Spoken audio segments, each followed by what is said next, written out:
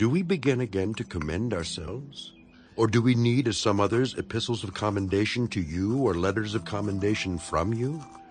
You are our epistle written in our hearts, known and read by all men. Clearly, you are an epistle of Christ, ministered by us, written not with ink, but by the Spirit of the living God, not on tablets of stone, but on tablets of flesh, that is, of the heart. And we have such trust through Christ toward God. Not that we are sufficient of ourselves to think of anything as being from ourselves, but our sufficiency is from God, who also made us sufficient as ministers of the new covenant, not of the letter, but of the Spirit. For the letter kills, but the Spirit gives life.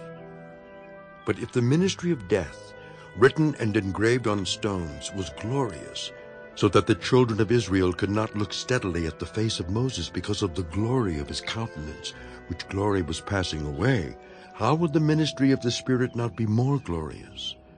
For if the ministry of condemnation had glory, the ministry of righteousness exceeds much more in glory. For even what was made glorious had no glory in this respect, because of the glory that excels. For if what is passing away was glorious, what remains is much more glorious. Therefore, since we have such hope, we use great boldness of speech, unlike Moses, who put a veil over his face so that the children of Israel could not look steadily at the end of what was passing away.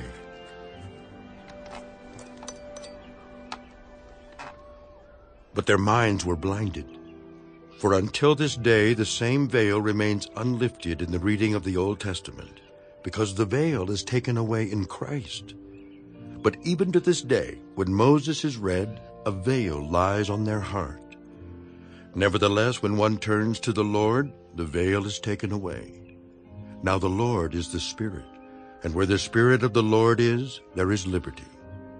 But we all, with unveiled face, beholding as in a mirror the glory of the Lord, are being transformed into the same image from glory to glory, just as by the Spirit of the Lord.